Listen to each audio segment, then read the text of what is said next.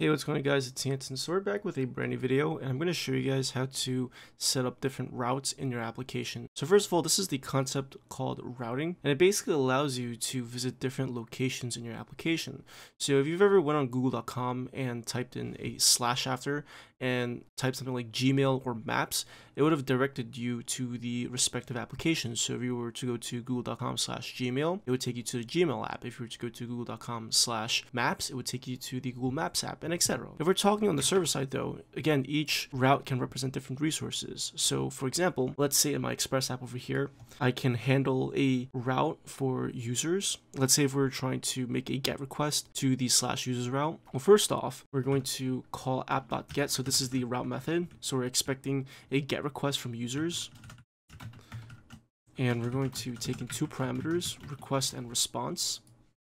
For this callback function, remember this is the request handler function, and we're going to reference res, and we'll just send back a user. Well, actually, let me go ahead and create an array. I'm going to give it a name of Anson, age 22, and we're going to just send back our users array.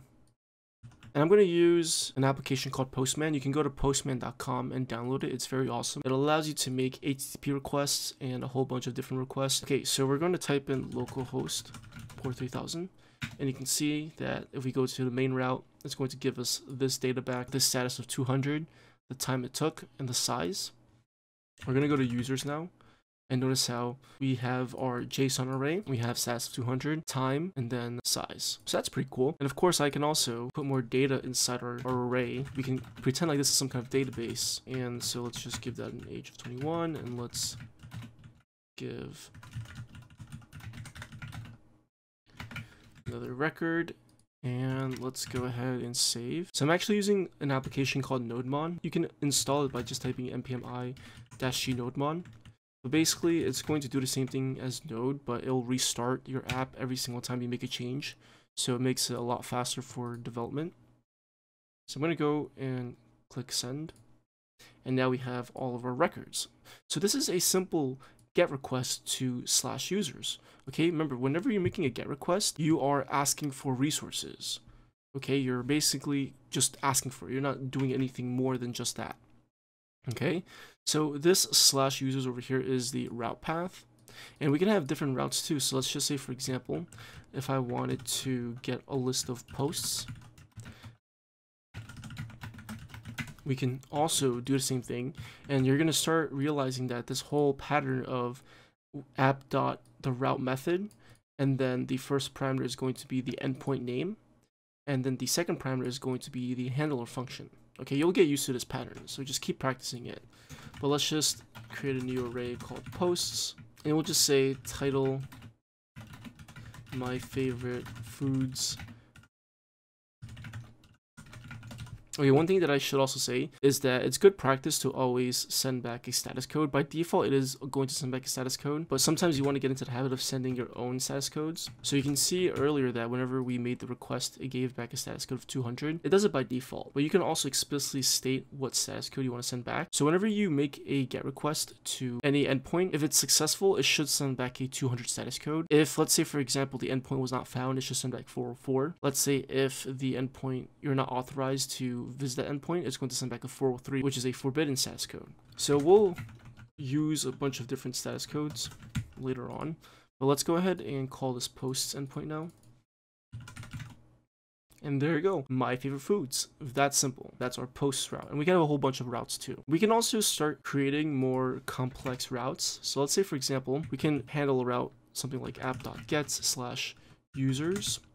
And then we can actually add a route parameter, is what this is called. So let's say, for example, you want to retrieve a user based on their name. So over here, I can say, hey, look, I'm going to define a route parameter by typing in colon and the name of the route parameter. Okay, so I'm going to pass in my callback function. And before I even do anything else, let me log the request object. And the request object, like I said in the last video, has a bunch of different properties that relate to the request object itself. One of the properties is called params, and that itself is a request parameter. And basically, request parameters allow us to create an API where we can basically set up one endpoint, and then that last parameter over here can be any value. It can be dynamic.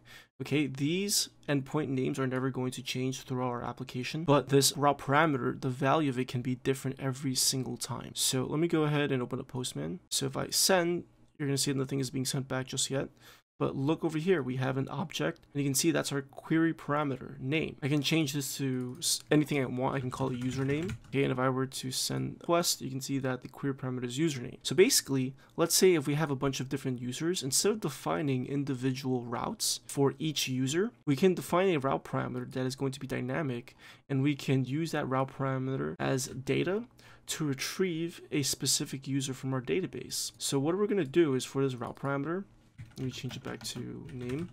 We're going to return the user based on the name. And so what we're going to do essentially is we're just going to say, hey, look, we're going to search our quote unquote database, or our array in this case, and we're going to find a record based on the name. So first we're going to get the name from rec.params. So this is called object destructuring. And so we're basically pulling out the name property from rec.params object. And I'm going to go ahead and do const user is equal to users.find. And we're going to find a user based on the name. So this is just a callback function. So this is going to return the first record that matches this callback function. And we could automatically just send this result back, but instead what we'll do is we'll do a check to see if the user was found. And if it was found, then we'll send back a 200 status. And we'll send back the user record itself. However, if it was not found, I don't even need these curly braces. Then we will send back a 404 not found. So let's go ahead and do that. You can see this is not found. And do we actually have a record? No, we don't. And the reason why is because, well, we do, but it's an uppercase Anson.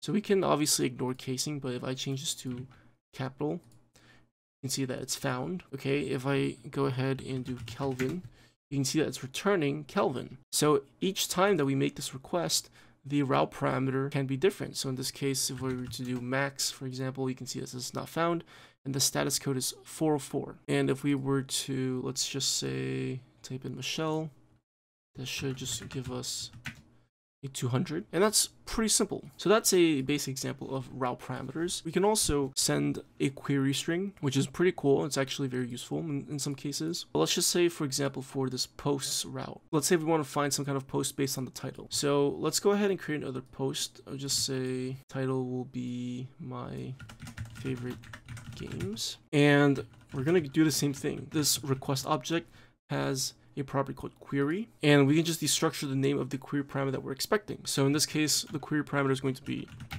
title, and we'll do this. If the query parameter is present, so if they are actually specifying a query parameter, then we will modify the response. So if title exists, then what we'll do is we'll want to search the posts route, and then we want to find the post based on the title. So find post where post.title is equal to title. And then we can do if post res.status 200 send send post, else res.status 44 send not found.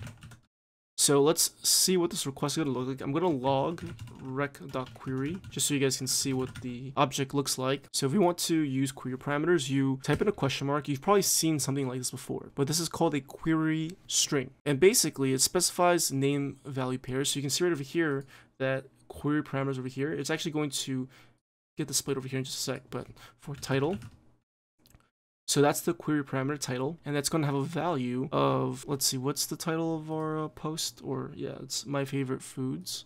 So my favorite foods. If I click send, you're going to see that it was found. If I actually were to paste this into the browser, you can see right over here that if I were to make this request to the browser, you can see that there's actually these percentage 20 cents in between each word. Basically, that's encoding the URL, okay, because you can't really have spaces by default. So it replaces the space with %20. And you can read all about it by just Googling URL encoding. So if I were to just give this like a random title that let's say this post didn't exist, it would send 4 not found. And yeah, that's pretty much it for this whole video on routing. In the next video, I'm going to show you guys how to handle post requests. So whenever you want to create resources, I just want to do a quick video showing you guys how routing works, how route parameters work, and how query parameters work. So hopefully this video made sense, and I'll see you guys in my next one. Peace.